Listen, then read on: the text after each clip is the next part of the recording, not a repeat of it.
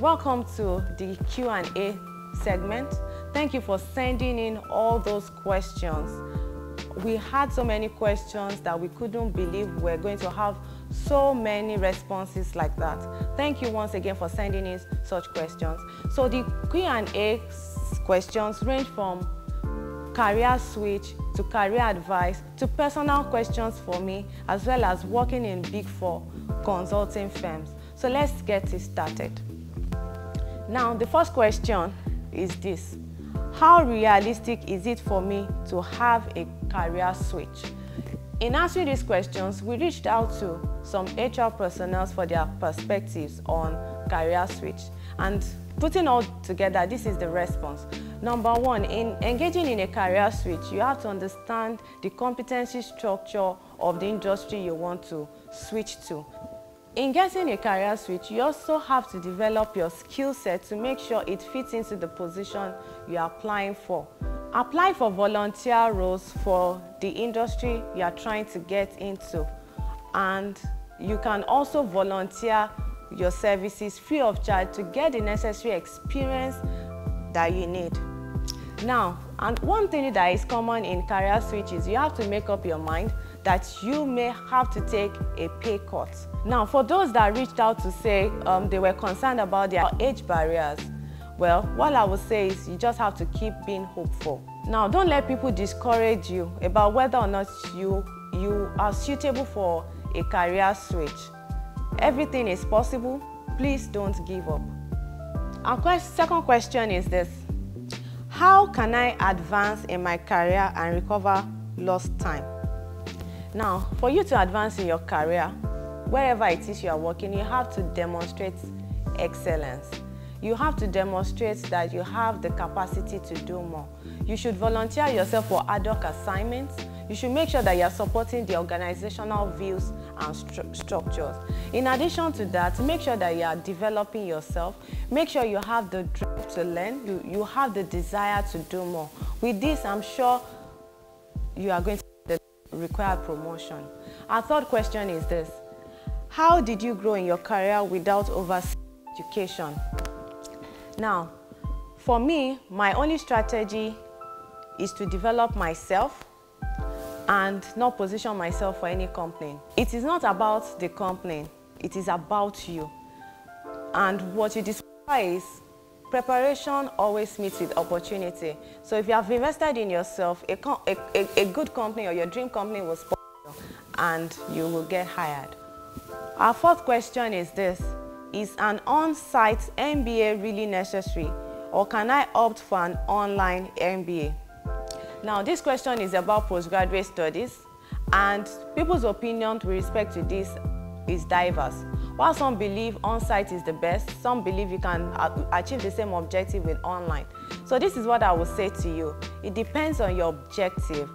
It depends on so many other factors. It depends on the funding and as well as your ability to study online and make sure that you achieve the necessary goal. We have this question that says, what does it take to be a Big Four employee, and how can I get a Big Four employment? Now, what it takes: the Big Four consulting firms always seek the best and the brightest. The reason being that their only capital is human resource, and because of this, they have minimum requirements of who they want to hire. You have to have the right attitude. Let me tell you this: technical skills with bad attitude is bad news. You have to make sure that you have the right attitude, that people want to work with you, that you're a good team player. In addition to this, the Big Four is a fast-paced environment, so you have to make sure that your skills sets are up to date and they fit the role that you want to apply for.